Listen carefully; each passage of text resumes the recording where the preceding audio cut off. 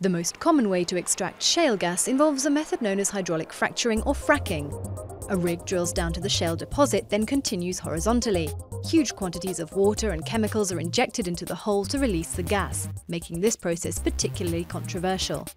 Other techniques are therefore being considered. Some involve injecting a different high-pressure fracking fluid instead of water: helium, carbon dioxide, nitrogen or propane, for example. Fracking with propane is currently the most promising alternative.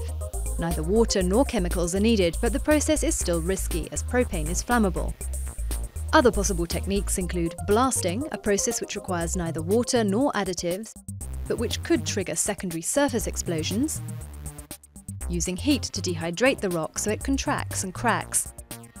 The possible effects of this method remain unknown. And electric arc discharge. This involves using two electrodes to produce a current in a shaft filled with water. A pressure wave hits the rock, cracking it and releasing the shale gas. This technique is less efficient as it only works on rocks in the immediate vicinity.